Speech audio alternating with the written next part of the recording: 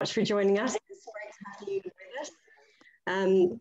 I'm Jenny Foster. I'm project lead at the Global Goals Centre. We're working to create the world's first immersive centre, which brings to life the UN Sustainable Development Goals. And in the meantime, we're creating engaging experiences to really engage people and educate people to take action for a fairer, greener future. And that's why we wanted to host this event today. And we're delighted to have our panel with us. We are probably aware that we are hosting this event on the eve of the G7, where the world leaders are gathering in Cornwall to discuss climate and international development issues. And so we really wanted to hear young people's and educators' voices on these really vital subjects and to really mobilise action to make sure that our education system is fit for purpose. Now, through the session, there is the opportunity to add your thoughts and questions and ideas, and we'd really like you to do that. So you can see at the bottom, there is the Q&A function. You can click on that and add any questions that you want to ask of our panelists at any time throughout the session.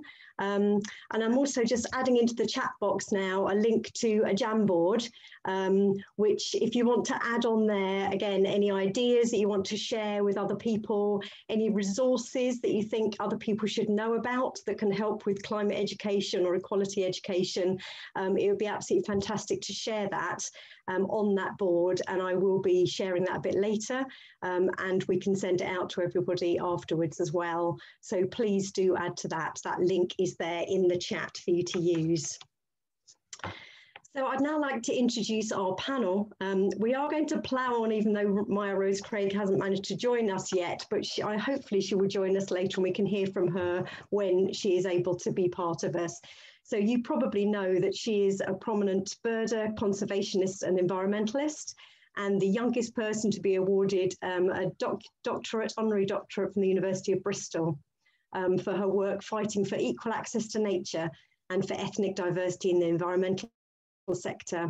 And she's just released a book about young BIPOC environmentalists around the world called We Have a Dream. So keep a lookout for that. Also very delighted to welcome Manu Maunganidze. He was a teacher for 10 years and he's now the Education and Community Lead at the Global Goals Centre with me. He set up and runs Nature Youth Connection and Education, which provides ecological education for marginalised young people in Bristol. Manu's a director of Bristol Green Capital Partnership, focusing on engaging young people and other diverse communities with nature and the environment. And he's also a resident at the Pervasive Media Studio, a man of many hats. Welcome, Manu. And we also have with us Dr Julian Brown, who's a lecturer in the School of Education at the University of Bristol. Julian taught maths for 15 years in secondary schools and at a sixth form college, leading 2 maths departments. And he's currently part of many research networks locally, nationally and internationally, considering how curriculum innovations can respond to issues of global challenge, equity and sustainability. Welcome to you, Julian. So I think we're all here because we know that we need to change our current education curriculum to address the vital issues of climate justice and inequality. But rather than hear it from me, I thought I'd hand over to one of the world's largest lessons youth ambassadors, just to inspire us on our way.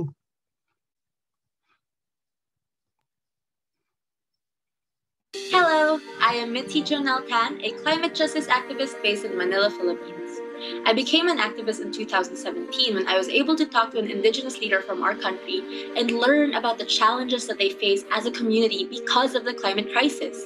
I realized then that I had to join the fight for our planet and for our life. What do we want? Climate justice! Do we want it now? I learned about the climate crisis in school, but there was a disconnect between what I was being taught inside the classroom and what I saw happening to people where I live. It just didn't add up. My education didn't look at the social justice issues of climate change at all. How can we take action and work together if everyone is not equally informed about what is happening? The only way to do this is to make sure that everyone gets empowering and relevant climate and ecological education in their school curriculum. It is our right as young people to learn about the climate crisis. A lot of countries promised to implement learning about it by committing to the Paris Agreement and the global goals. We need to see this happen in every country around the world. What would it mean if we all did learn? What would happen? Imagine what we could all do if we were all empowered by knowledge.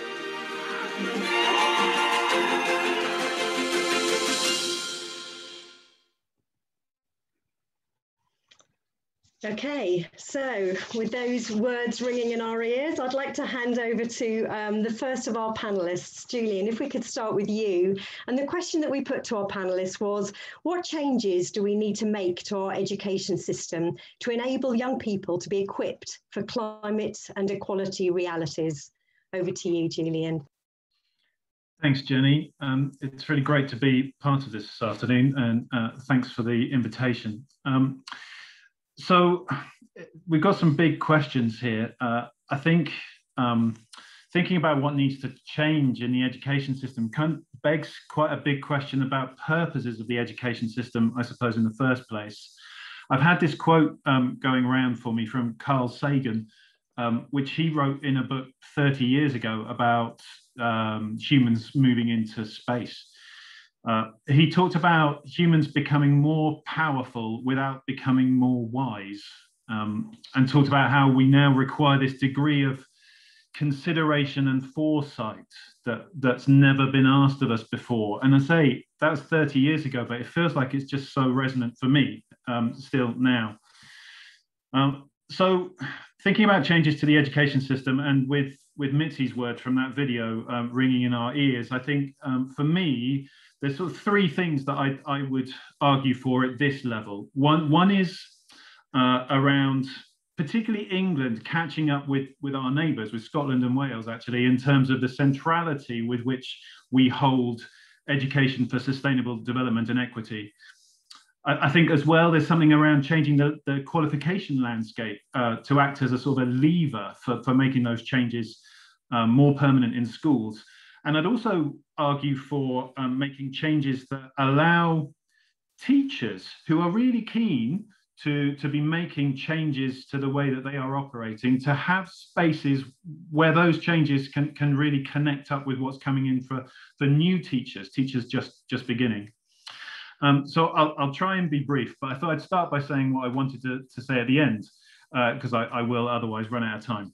So the government in England, Nick Gibb, who's the schools minister and has been for a while, talked recently in a speech about education being for equipping young people to make contributions to the economy and to the culture. And those things I think I can see lots of positives in, but it feels to me like it's a little bit paltry, really. It's a little bit deficient compared with what we can see happening in Scotland and Wales. And actually, if any of you were in the Teacherfest event on Monday with Graham Donaldson, you'll have heard this expressed much more eloquently than I'm going to, because he was directly involved in making some of these changes. But Scotland's curriculum for excellence that's been fairly recently introduced last few years has learning for sustainability as a central theme. It's got it as a core part of the teachers' professional standards in Scotland now. And similarly in Wales, Wales been introducing, working towards introducing a new curriculum to really take effect in a year's time. It has 4 central aims, one of which is helping young people become ethical and informed citizens. It's really clear. And in fact, it builds up on themes of education for sustainable development and global citizenship that Wales has been working with since 2008 in their national curriculum. So one thing that I would argue, echoing Mitzi's words about the Paris Agreement back in December 2015 and in the Sustainability Development Goals, that there's a role here for much greater emphasis, certainly in the English national curriculum, to catch up. Italy is the first country actually who's implemented a law to make climate change education compulsory for all children in schools and young people. So every young person in a school in Italy will have a minimum of 33 hours of climate change education a year from last September onwards. So we've got some catching up to do there, I think, on a national scale. I think also I'd want to talk about the qualifications landscape. So in schools, the reality in secondary schools just is that quite a lot of what happens on a day-by-day, week-by-week basis is driven by what's happening in GCSEs and A-levels. This is a really slow process. Just this week, the Cambridge Assessment have been talking about a new GCSE for natural history. I think it's really exciting. And it's getting to the point of being adopted as a GCSE course, but it's taken 11 years for them to get to this stage. So it's a long process. I'm privileged to be involved at the very early stages at the moment of a few other projects linked with national organizations for geography and for mathematics about other qualifications, but it's a long process. However, I do feel that there's a role for this in a way of making this sort of more sustainable in schools, these changes. And the third thing that I was saying, I'll try and be really brief, and I think Manu's maybe going to pick up on some of these ideas. There are things happening in initial teacher education contexts now. So people who are training to be teachers now are getting more input in terms of what is possible for bringing into subject areas and between subject areas for working on issues of education for sustainable development and for equity. And somehow, I would say there's a need for a change to allow those beginnings to really bloom and to connect in with other teachers who are also really excited, and with young people who are excited about seeing changes happening in schools.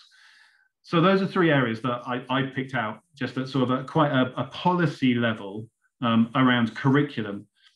If I can take 5 more seconds, just on a sidebar, curriculum, I think curriculum is much more than policy documents. I just want to make that really clear that I really argue strongly, curriculum is about everything that happens in a school environment. It's about how people get to school, what they eat, the spaces they're in between lessons. But I'm just focused there for this purpose on that sort of policy level.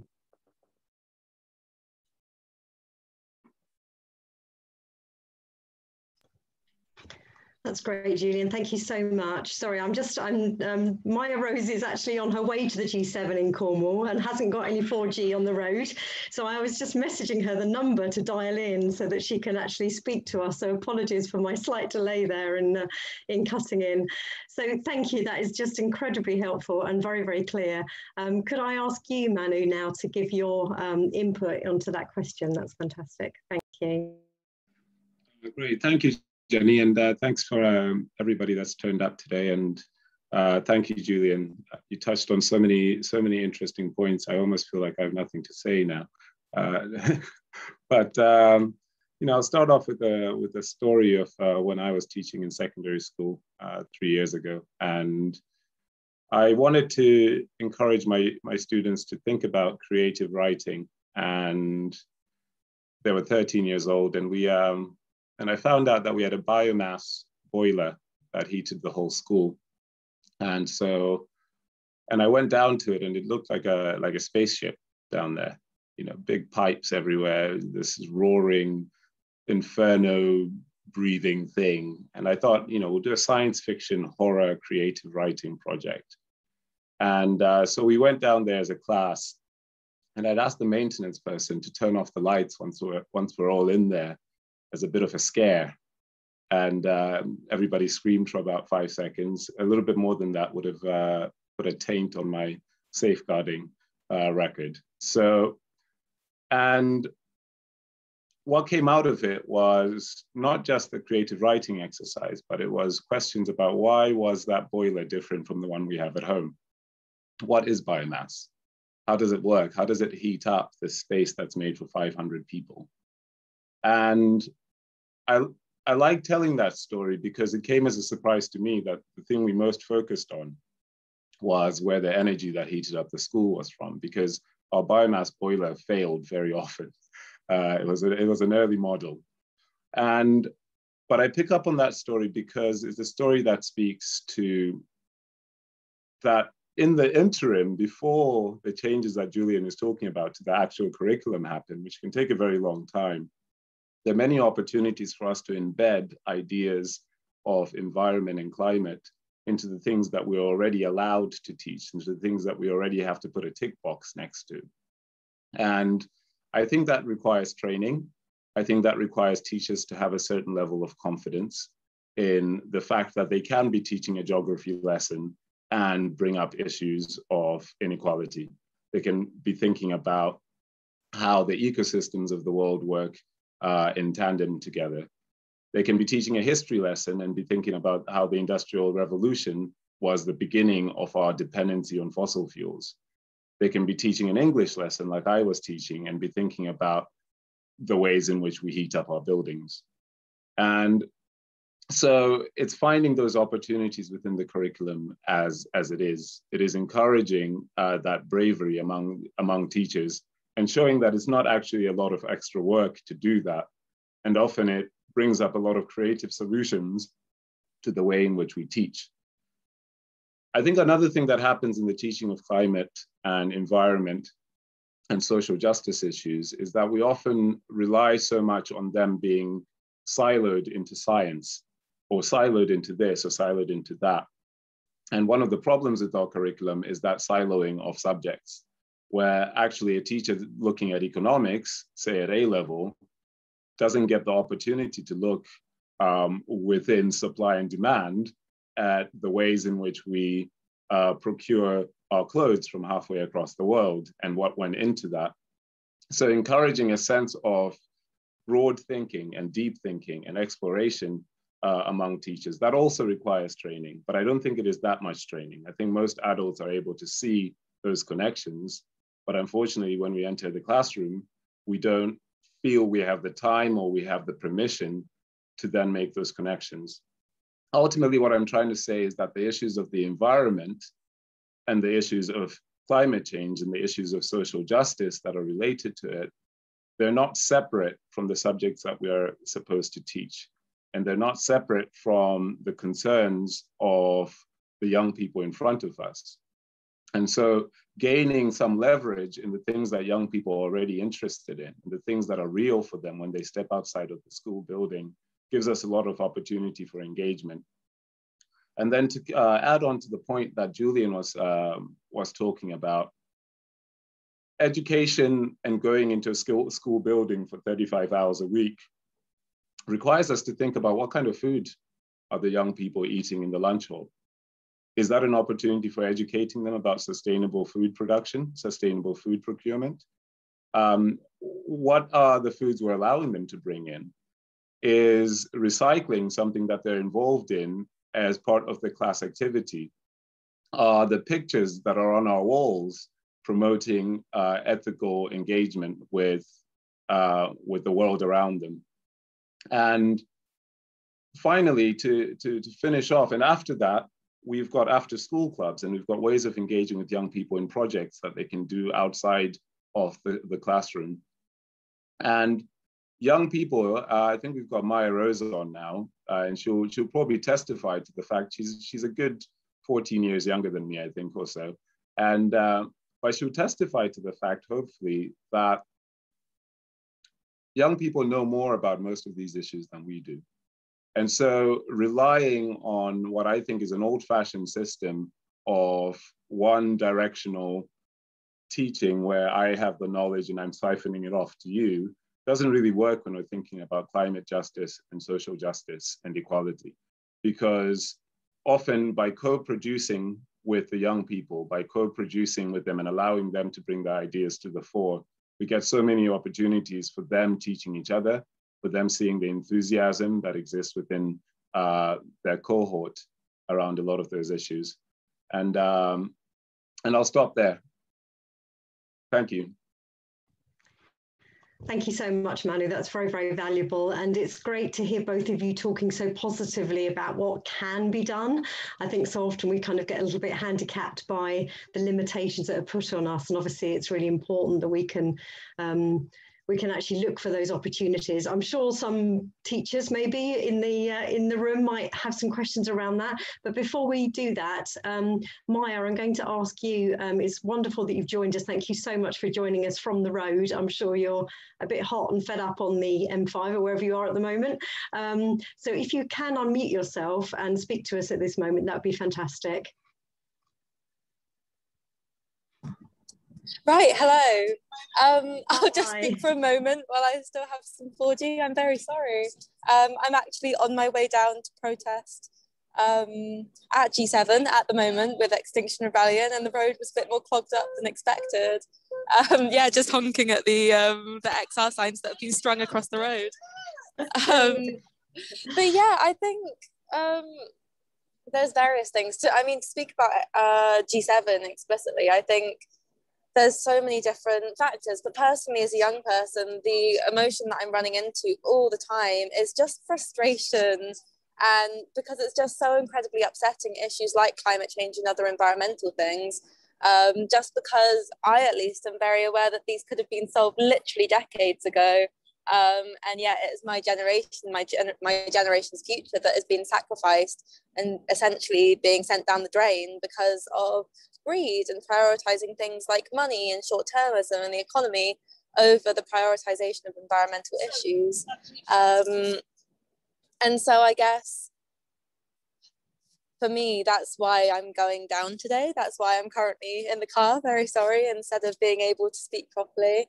I think as well, something that's incredibly important to me personally, which I'm really excited about because it's being prioritized a lot at these upcoming protests that I'm going to, is global climate justice in terms of our climate change movement. By the way, I'm so sorry if I'm repeating anything, but I think something that is so incredibly important is the prioritization of voices from the global south and the experiences of people from the global south, because so often environmental movements in general, including the climate change movement, have come from this incredibly Western perspective, where it's all to do with capitalism and consumerism and greed, where a lot of the people who are currently suffering and dealing with climate change aren't really to blame for any of that. And so I think it's incredibly important to keep all of that in mind when we're talking about issues like climate change. And I think it's going to be really interesting going forward at things like COP26 to see if countries in the global south that are dealing with the realities of climate change right now are going to be prioritized in the conversation. I think the fact, arguably even, that G7 has so much control over the future of the planet, despite them all being very wealthy, very Western countries, is very questionable in my opinion. And I know that many other young people feel the same. And so I feel, that global climate justice has to be at the center of everything. And I think a lot of other young people that I know truly do feel that intersectionality is everything when it comes to the climate change movement, and that without it, we can't be sustainable. So I guess if anyone comes away with anything from today, is that we need an intersectional, sustainable movement that is hearing everyone's voices. Thank you so much, Mya. That's really, really inspiring. Would you be able to tell us what you think the education system needs to do to catch up with some of this thinking? Because everything you've said, wholeheartedly agree with, but it isn't, I'm sure you realise, being taught in schools at the moment, although some teachers, of course, are absolutely doing their best. What can we push for in our education system to try to bring about the change that you're highlighting is necessary? I mean, when I'm only 19, and when I went to secondary school until I was about 15, I wasn't even taught that climate change was the definite truth of what our planet was experiencing. It was just a theory as to what was going on. And I think that's very telling in and of itself. I think, to be honest, the goals of the Global Goals Centre in general are basically where my priorities lie. And I think it's really important to just be having really honest, explicit conversations with kids, with young people, about the future of the planet. At the moment, there was a study done recently showing that 4 out of 5 of kids aged sort of 7, 8-ish were dealing with eco-anxiety. And so this isn't the issue of children not really knowing or understanding you know, environmental issues, the state of the planet that we're dealing with. If anything, I think it is giving them hope and showing young people that there is hope and there is possibility for the future. And I think that can be done in really small ways. For example, taking your kids to, you know, youth strikes and showing them all the other people there who also care about and are worried about the same issues, pointing out occasionally when there is good news, because I think that isn't highlighted enough. And I guess at the end of the day, remembering that these are children that we're talking to, and arguably it isn't really the responsibility of children and young people, you know, to fight for their future. They should be in school, they should be learning, they should be enjoying their lives. And so I think, honestly, my hope for the future is that these kids who are still in primary school at the moment won't have to worry about climate change or other issues by the time they're my age. That would be amazing. Thank you so much. That's absolutely brilliant. Are you able to stay on for a little bit just for a few questions? That's great. If we lose you, we completely understand. Yeah. Excellent, thank you. We've only actually got one question in the Q&A box, but please do adding them, people, because we want to be able to give you your voice.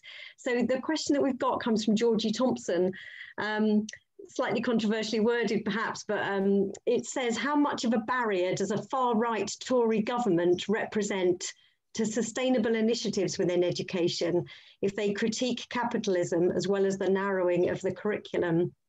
Quite a lot in there. I don't know who would like to answer that first. Yeah, Maya, go for it. I personally think that that's a really important question, because at the end of the day, a lot of the issues that we're dealing with now do come from consumerism, and they do come from capitalism, and that isn't something that aligns with the priorities of our current government, and there's not really a lot that you can say to combat that. And so I think really what we need is wider systemic change in general.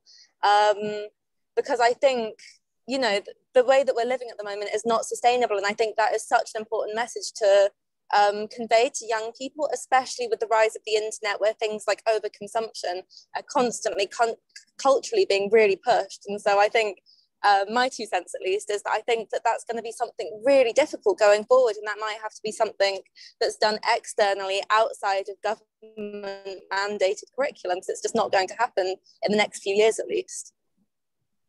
That's really helpful, thank you. Anything from you, Manu or Julian, to add to that? So I have one reflection, just straight off the back of Mya-Rose's comment about the externally mandated curriculum. So there's something around, well, schools have been given the opportunity, on paper anyway, to define their own local curriculum. So it's like, this is what this school says it's about and what it's doing for the children and young people in this area. That's been sort of stated as part of, I suppose, you know, again, sort of at the systems level, that's something that the school's inspector, the Ofsted, would come into a school and say, so what's your curriculum about? What's your curriculum intent, is the sort of the jargon. What my observation would be is that there's very few schools or very few school leadership teams who feel that they can really pick that up and run with it and realize that in a way that does make a difference locally. So there are these pressures that still seem to say that school leaders feel constrained to not step outside that externally mandated curriculum that Mya-Rose was talking about. So there's something that we've got that could be unlocked. You know, there's a space there, but it's that there are these constraints, something perhaps around the nature or the framing of the accountability models that we have in the country, certainly in England, that act as inhibitors, and perhaps something that we could look at is maybe, well, how do schools get supported to break free of those sort of constraining influences? It's still a systems issue at this level, but there is scope within the system, but there are breaks on individual schools seeming to make use of those. Thank you, Julian. And if anyone's got any ideas, or if they know of a school that has perhaps taken that brave step of saying that the aim of their curriculum, and this is what our school is working to, is social and environmental justice, then we'd absolutely love to hear from you. Do post something on the Jamboard. I'll put that link in the chat again, or put it in the Q&A for us to follow up. Manu, did you want to say anything about that question? It's a great question, Georgie. I love the way you've termed it.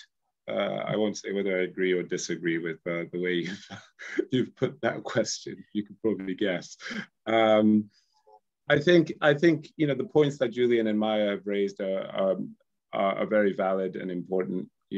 It's things need to happen outside of the top-down school curriculum system that we have.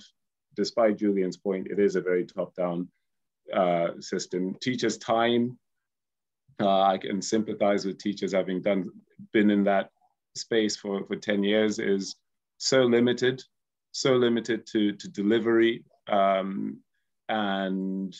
planning towards that delivery, that there isn't enough time to think about how to do things differently. And I think that's something that is a funding issue as much as anything else. I think there are a lot of amazing people out there who would want to get into teaching, but we have a situation at the moment where I think the last thing I read was the average amount of time that a new teacher stays in the profession for is tiny. It's single-digit years, right? In a profession that used to be a lifelong thing, in a profession that most people get into for passion rather than money. And so I think there are a lot of funding issues with how much time do teachers have to consider using the affordances that exist within the system to actually look at how do you embed, how do you think outside of the box. And we shouldn't discount Georgie's question based on the far right bit that's in there. The political atmosphere in which we operate has a massive influence on how us as individuals, us as schools, us as organizations can normalize certain things. And having grown up both in Zimbabwe, which has a completely different political atmosphere to the United Kingdom, I know the restrictions on people's lives there, which are different to the restrictions on people's lives here, and the expectations of professionals, teachers, doctors, nurses, based on that political atmosphere. And I would say, as I always say when thinking about equality and inclusion, that exclusion, for example, is a political issue, and inclusion also has to be a political and active issue. And I think linking up teachers across cities, linking up teachers across the country who are thinking about these issues and giving them a platform to talk about it creates a platform of resistance, which is necessary to show that you've got thousands of teachers across the country who would want to be doing things differently. At the present moment, there isn't the sharing of resources, there isn't the sharing of ideas and best practice, which means that people often feel stuck, often feel isolated, often feel alone because the ideas seem seem left field. So finding a way of doing that I think is also important in resisting the pressures that are coming from the top. Yeah, go for it, Julian. Thanks. I'm reading in, I don't know whether it's your intention, Georgie, but I'm reading in the question as well a link back to the announcement, what was it, 8-9 months ago, about schools not making use of resources from organisations that are on this list of extreme, in their words, extreme organisations. And that, for me, I'm getting that from the link in your question, Georgie, from capitalism. But actually, I think that one of the things that would be most valuable that is offered in schools is supporting a critical engagement with the world. I think that is so huge, and I think I completely agree with Manu's points about pressures on teachers' time and on space for delivery. So where there are teachers who are looking for opportunities to build in this kind of critical thinking. And by critical thinking, I don't mean just criticizing, right? I mean the ability to look at issues from multiple perspectives, the ability to sift and weigh lots of evidence that's coming in lots of different ways in order to think about taking a principled stance. So I'd see that as being one of the most valuable spaces that we could look to open up in schools. But and I completely accept and support Manu's kind of implicit, if I can read it this way, implicit appeal for that support to be real in schools, with teachers having more time to do this kind of thing, which is definitely a funding issue. That's brilliant. And we'll come on slightly later to sort of our asks, and let's just hold that thought for that. I'll just get on through a few more questions if we can. Maya, I'm hoping you're still there, even though your camera's off, because we've got a question from Alex, age 15. He says, how did you initially become so strongly involved with climate change and ethnic equality and access to wildlife and the environment? You're muted still. Sorry. In terms of how I got involved with stuff, I've always environmental issues. I've always, gone outside and stuff like that. And I started a blog when I was about 11, which people just happen to read. I think that's the magical power of the internet. But personally, climate change has always been something that I've been very aware of and very concerned about since I was a kid, which I think is a very universal experience. And so I guess almost there was never really a single moment where I got really interested in climate change stuff, just because it's always been, like, I know it is very corny, but it always has been the issue of a generation. And obviously then all the explosion of stuff happened in 2018 with, youth strikes and Greta Thunberg. And, if people are asking for advice, I think it's incredibly easy to get involved in climate change stuff these days. Genuinely, people are so welcoming. They're always looking for new people to add into the community. So if you're thinking about getting involved, I would 100% recommend. And it's also great at helping with eco-anxiety. And in terms of the diversity stuff, I think a lot of that genuinely just came from the experience of being someone who is not white in an incredibly white space. I have always gone out into nature. I have always had a very strong connection to nature in the countryside and therefore the environmental movement. And so I became very aware relatively young that there were massive issues with inequality. And it was never really on purpose when I was younger, but I did end up starting my charity Black's Nature and starting our camps, which ended up here almost like pioneering a wider diversity movement that I think has been so important and is going to be going forward. I genuinely think we need to engage everyone from every walk of life for this to be a really successful movement. But yeah, thank you for the question.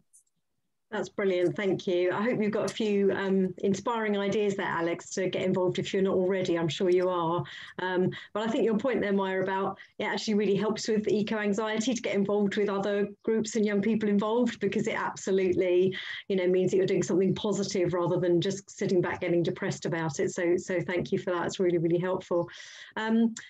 Got a couple more questions coming up now. So we've got a question from Kevin Thomas, who says, what are the key barriers to schools embedding sessions on environment and social justice within their timetables? Could I start with you, Julian, on that one? Yeah, I think, Kevin, thank you for that. I think, and I've just seen your message on the chat as well, which is also really really helpful, I think. I'm just going to, I hope that's okay, Kevin. I'm just going to read your message on the chat. I hope it's all right, Jenny. Yes, cool. So One Planet Matters ran environmental workshops in a range of schools and colleges pre-pandemic. What became apparent is just how difficult it was, even if the school was interested, in which department was responsible. Some were done as extracurricular, others as tutorials, etc. This perhaps highlights a key problem of where exactly environmental and social justice sits. And I think you're drawing those two themes together feels yeah, like making a really powerful point. So thank you for those. Key barriers to schools embedding sessions. I think this does link into some of the areas that we've already discussed. So there's something here about whether these changes come from enthusiastic individual teachers or whether they are things that are happening with the momentum, the backing, or the driving force of school leadership teams. So I would say that one of the key barriers that's been expressed with some of the teachers with whom I've worked is that they essentially run out of energy because it's an enthusiastic individual teacher looking to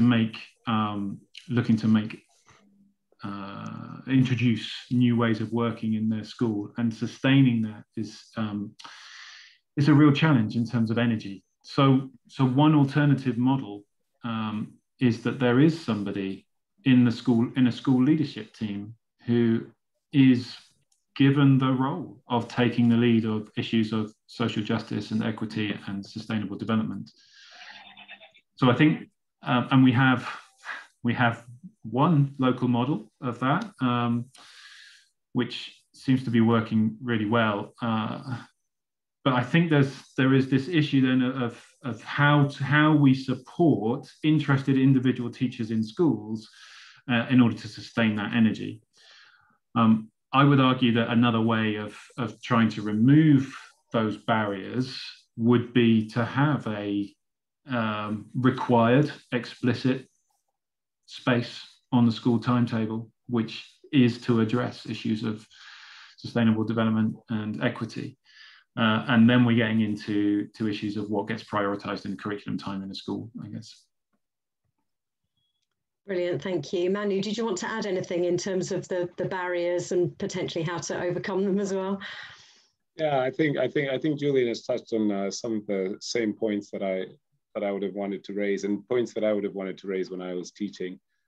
The point of having somebody who looks after the delivery and, I guess, design of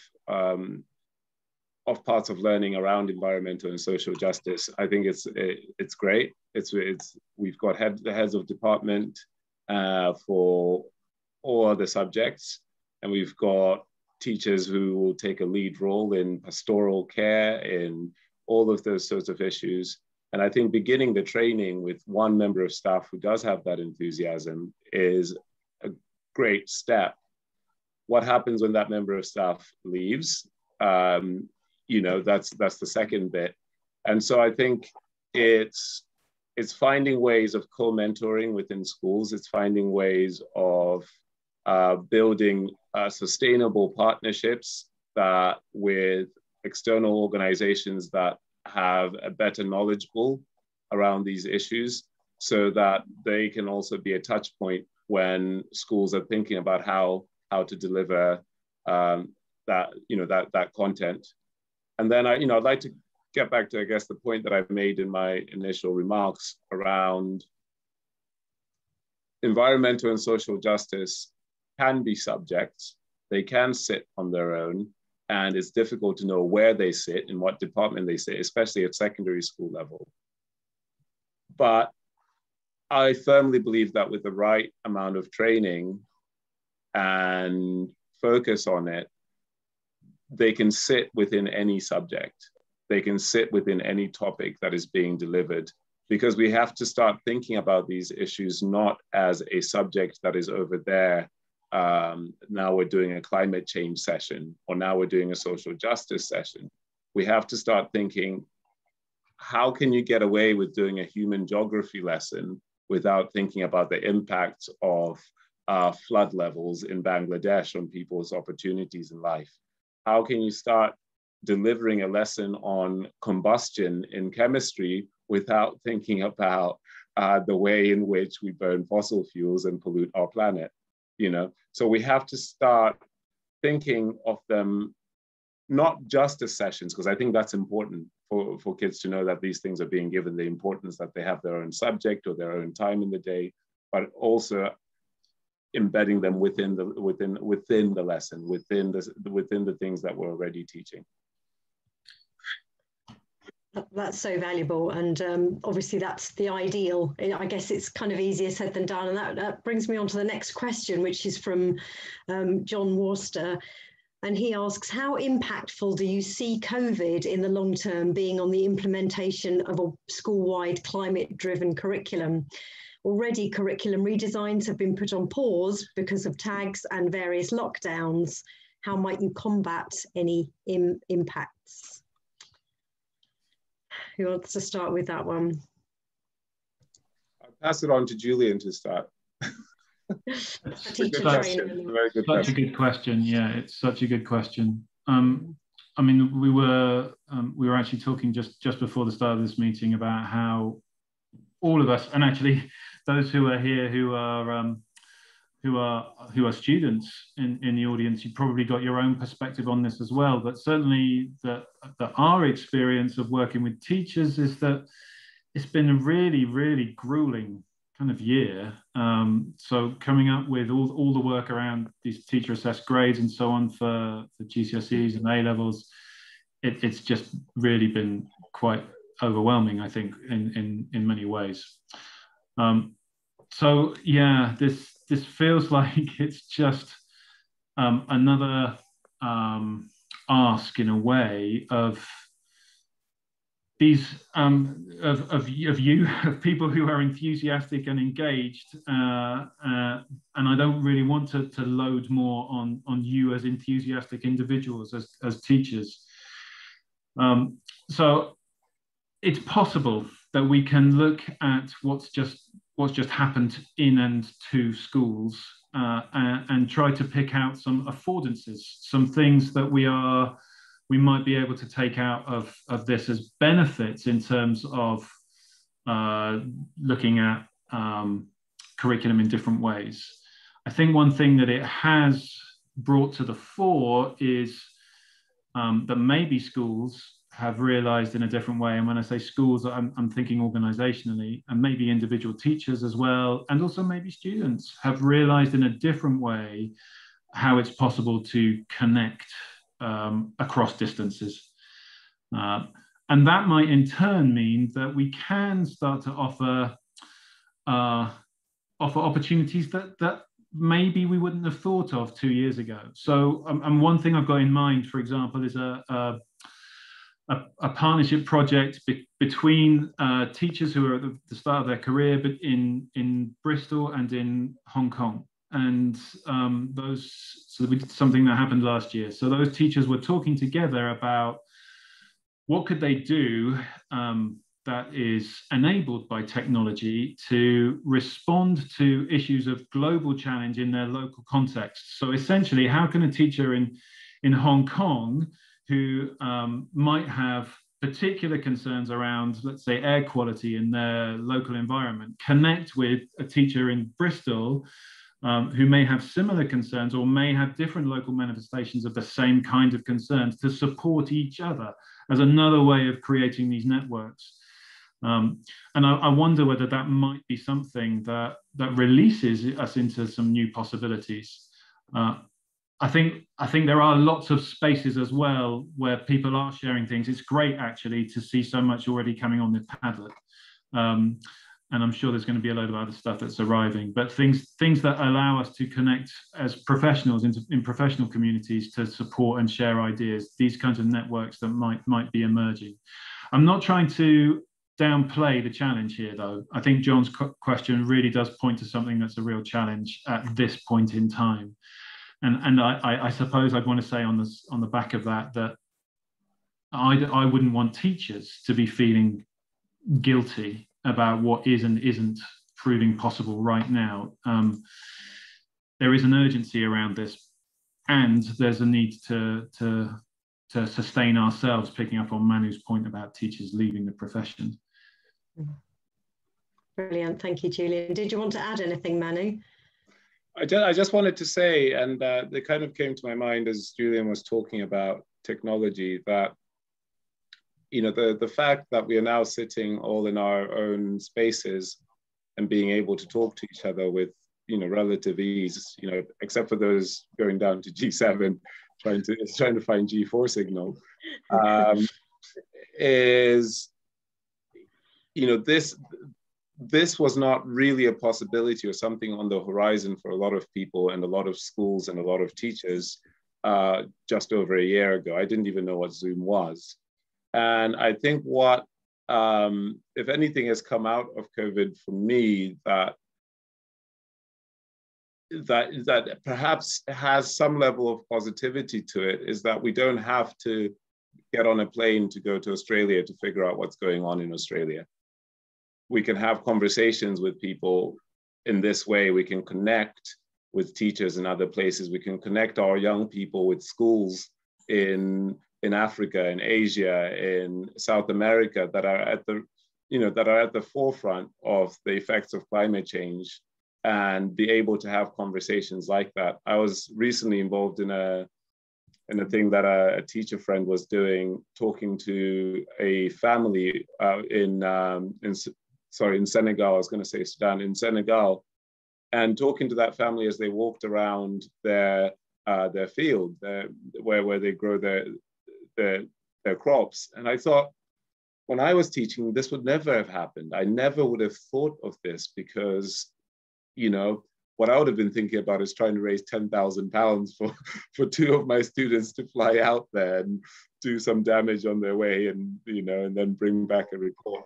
So yeah, so hopefully there's little bits of some of the things that have come out through COVID that allow us some of those opportunities. But I'm totally on board with Julian's point. It is not easy, and a lot of this is going to give us a lot more stress as teachers, as educators, because, you know, all the catch-up stuff that's going on is not focused on social justice, on environmental justice, on climate education. It's focused on the same old stuff that we've always had pressure to teach.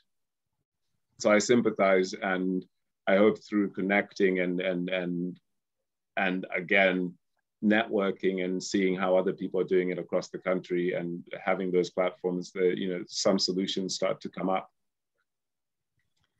Brilliant, thank you. Before we move on to what the solutions are and what we're going to ask local education leaders to look at as a result of this session, I'm just going to launch a poll, and it'd be brilliant if everybody can take part in this. I hope you can all see that. There's 5 questions. So if you can just do your voting. Obviously the first one is just fairly factual, and then after that it's just your input about whether you think what you've learned or taught about climate and equality. So if you just click on the answer, that should give you the access to the poll. So can everybody see that and able to vote? Yes, nods, excellent. So if you can, oh yeah, lovely, that's coming through. I'll just keep that open for a little while, so give everyone a chance to click on their answers. So there's 5 questions if you can scroll down and get through them.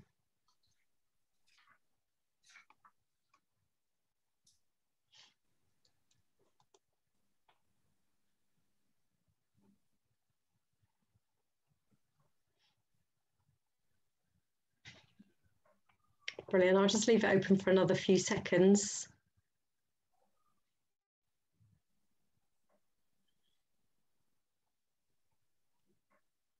Fantastic. Thank you so much, everyone, for taking part in that. Got a few more people maybe to take part. Yeah, still coming up.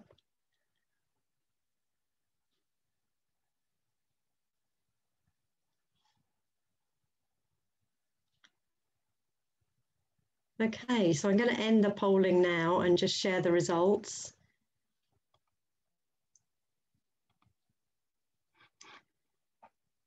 So great to see a number of young people in the room. Thank you so much for joining us. Not many primary teachers, but quite a few secondaries. And how much have you taught or learned about climate issues in the past 12 months? I'm very reassured to see that nobody has said not at all, so that's great. But overridingly, it's kind of occasionally, but not enough, which I think has obviously come out in our discussion about how difficult it is at the moment to put that in a meaningful way on a regular basis in our current curriculum. Do you have the resources you need to teach or learn about climate issues? overwhelmingly people would like more. And I think that's definitely something we would like to help with at Global Goals Centre. We're working with Climate Change Education Research Network to build up a really comprehensive library of resources and things that are very interactive and engaging, not just sort of information sources. So we hope we'll be able to help you with that, and certainly to share that with you in the coming months. How much have you taught or learned about equalities and racial injustice? Again, similar kinds of figures. And it seems that the resources on that is actually even scarcer. So that's absolutely something that we will look to add to our resource bank. We're doing some work on refugees and climate migration, and obviously racial equality is all part of that. So we will look to build up our resources to be able to share with you so that you can have more moving forwards to help with your teaching. So thank you so much for taking part in that. And that's really interesting, thank you. So what I'm going to ask of our panelists now, and please again do put any more questions or put in the chat about any inputs that you would like to add to this. And the question is, what do we want to ask of our local education decision makers? So we have Fiona here from the Bristol Education Partnerships, got access into the Bristol Learning City team. I'm presenting at the Children and Young People's Board, part of the One City plan next month. And I would really like to take some key asks from this session about how these issues can be embedded in the curriculum. So how can we lobby for positive change? What are our asks? If I can ask both Julian and Manu to comment, and I say, please do put any comments of your own in the chat and I will try to bring those up. Manu, if we start with you this time, maybe. Yeah, my list is dozens of things, but but I'll try and keep it to a couple if that's possible. I think I come back to the point of how we embed the issues of environmental and social justice into the curriculum that we have as it is, and I think that requires training. That requires resources in terms of financial resources to allow for teachers to do that, to allow for people who have knowledge of how to do that to be able to deliver it.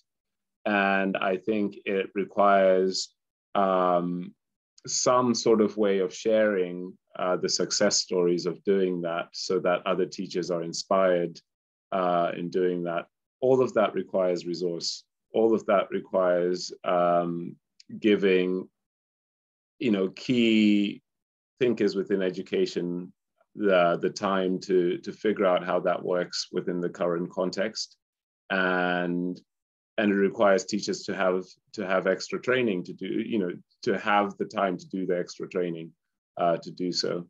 And so that would be my first ask, because I think changing the curriculum itself is going to take such a long time to do, and is an arduous process. But I think in the immediate term, if schools were resourced to be able to gain access to that training, that would be an amazing thing. I think the other thing that happens is that because teaching in this country, 90% plus of teachers went through a PGCE and you qualify to become a teacher, but at the same time do not always have the necessary knowledge on the arising issues of environmental and social justice, or at least were not given the training on how to deliver that. I think resourcing schools in a way that allows them to work with external partners, to work with external organizations and companies on a regular basis for the delivery of workshops and bits of training that meet that would be an amazing thing. It would be so great if every school in Bristol had in their budget ways of working with experts in the field, of 16-year-olds gaining mentoring from environmentalists and conservationists and other leading thinkers within those fields. At the moment, they don't have that resource. and when they do, it's having to be siphoned off from another part of the budget. It's having to be taken from an EHCP place so that, you know, those kids are, you know, all of that. And I think that would be an amazing resource for schools to have.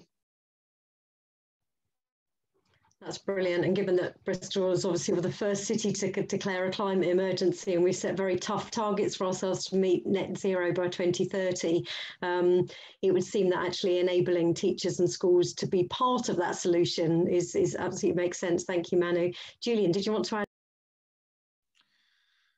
I think that's a great set of asks from Manu.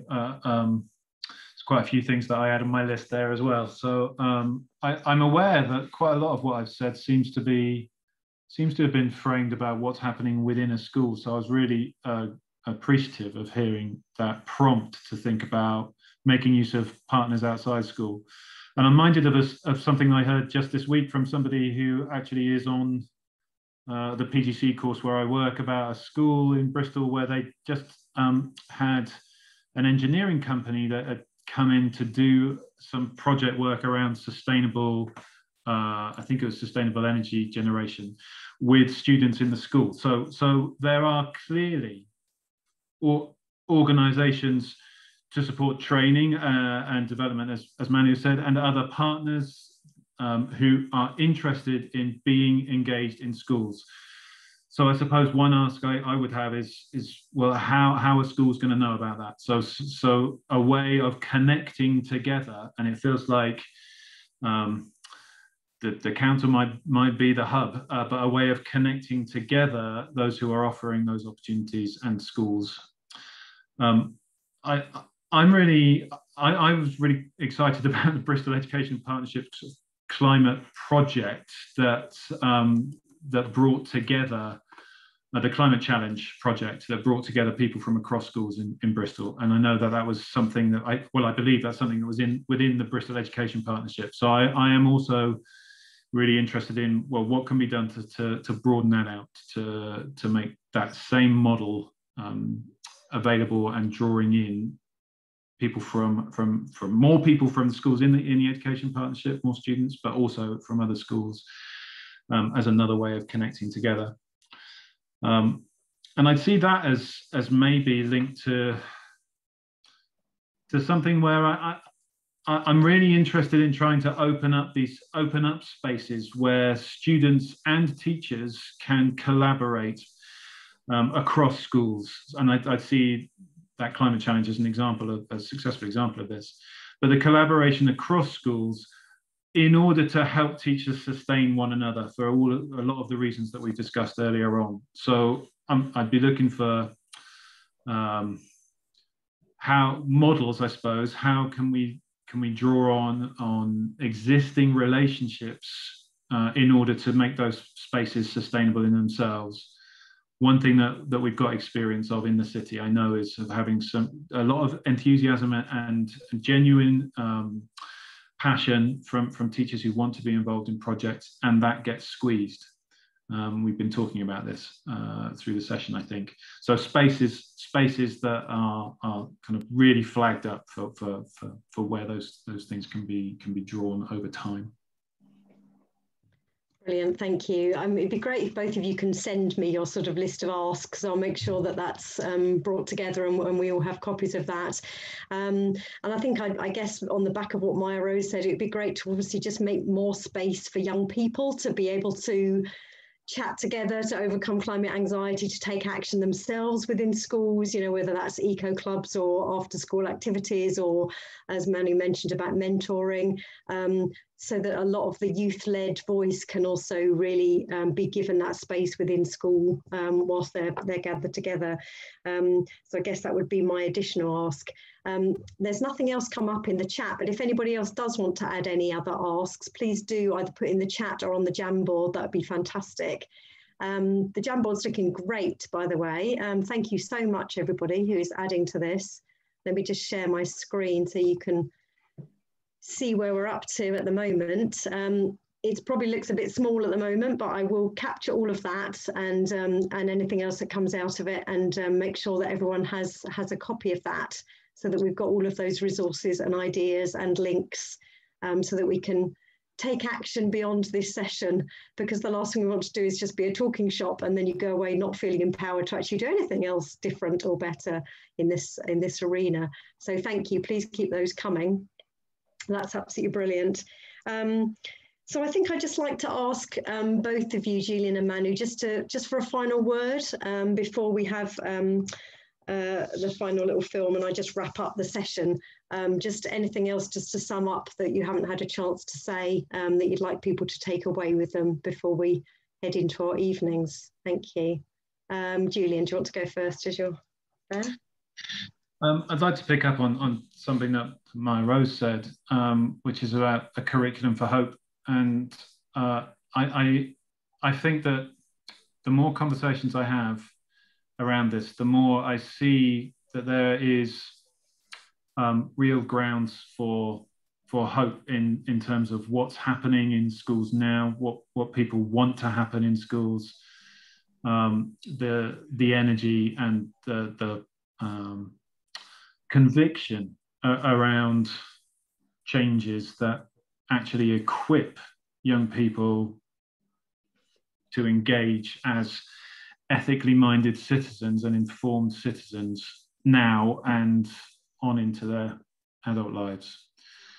I think as well that looking for opportunities, as Manu has prompted us to think about, looking for opportunities of weaving issues, well, not even weaving into, but actually making central issues of education for sustainable development and for equity throughout curriculum subjects, throughout the life of a school, is something that I think we can push for. We can push hard for. I think there are doors that are already partially open that we can push on for this.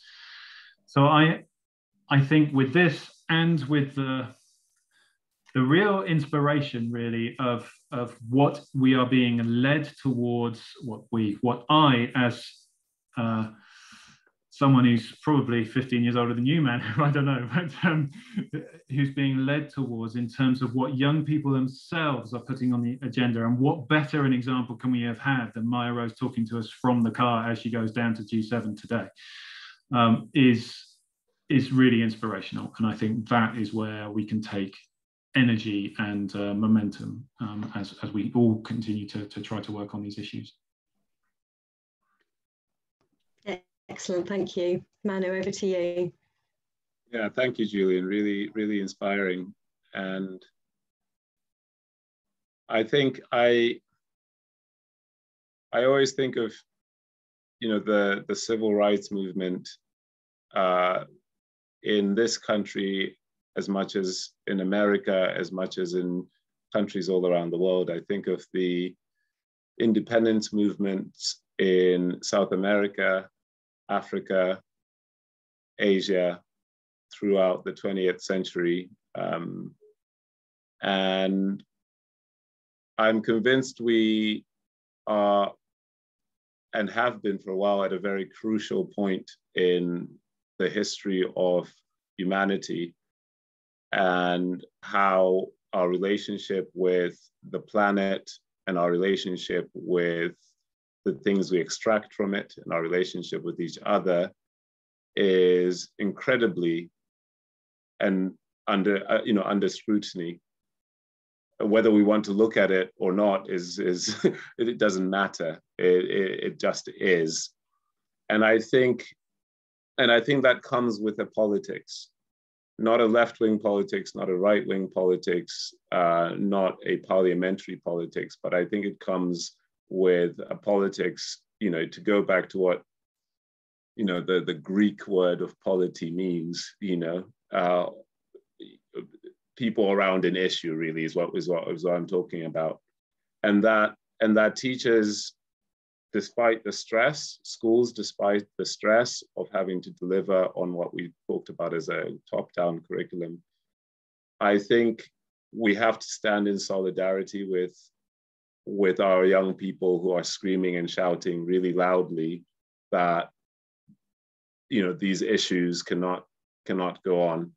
And I think that solidarity and that being visible is reaffirming for young people. It tells them that actually this is not something that is dire and is a cause of constant anxiety, but it is something that we are being supported by these people, you know, in schools who are there to care for you and love you and give you a better future.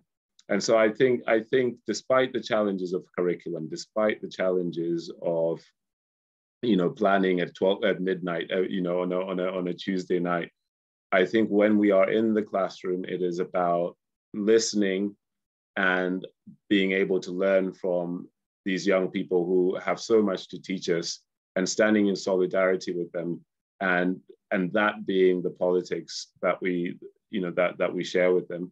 You know, how that pans out in your own context or in your own school is, you know, it's up to you. But I think it's really important that we stand in solidarity with young people.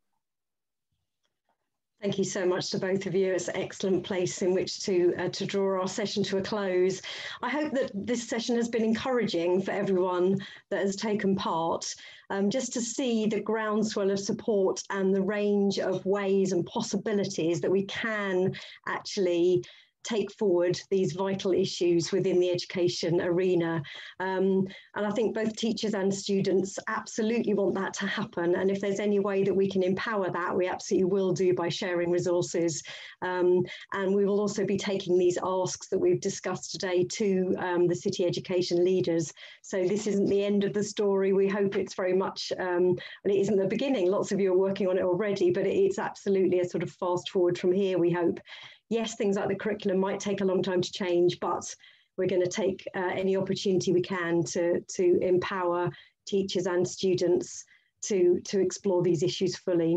So thank you so much both to Julian and to Manu, and I will pass on our thanks to Mya-Rose. I'm so glad she could join us from the road, and do seize this time because, you know, the G7 is happening imminently. COP26 is being hosted in Glasgow. These are the conversations that are happening. Do email your MP, do write to the Education Secretary. These issues are on the table and we need to be shouting about it now.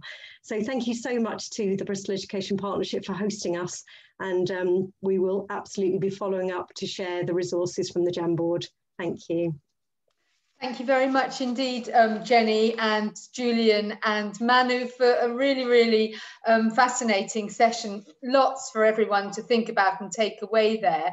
You know, I'd like to just make one or two very quick points before we close. And the first one is that I think we have to change the curriculum. I know Manu was a little bit depressed about the length of time it would take to do that, but I don't think that's a reason for not thinking about the fact that we do need to have a different kind of curriculum to prepare young people for a very different future. So let's not let go of that. However, I don't want to think of this as just a subject for students to study, because Mya-Rose and others have referred to the absolute importance of building hope. And I think that in order to build hope, we need to get involved in actively doing things to address the issues that surround us. And so protesting is important, but protesting on its own isn't good enough. We actually need to take action on projects that tackle the problems facing us. And thank you, Julian, for mentioning the Bristol Education Partnership. Yes, we're doing great work. The Climate Challenge was our launch project when the partnership started 2 years ago. And the 10 schools that are part of the partnership continue to work on climate challenge projects and are all inspiring each other on projects around reducing energy consumption, eating less meat, increasing biodiversity, tackling fast fashion, all these issues. And like you said, collaboration is so important. And when schools learn from each other, they inspire each other to do more and more. And so, you know, watch this space, because the Bristol Education Partnership really is taking this agenda very seriously indeed. So huge thanks to all of you, most of all to Jenny for coordinating this session and making sure that it happens. And you know, let's all stay in touch, because you know there's power in strength, in working together. And I think, you know, there is a real will to make things happen in Bristol, and so yeah, I think there's possibility with that. So thank you all very much indeed for participating this evening, and hope you have a lovely evening. Goodbye.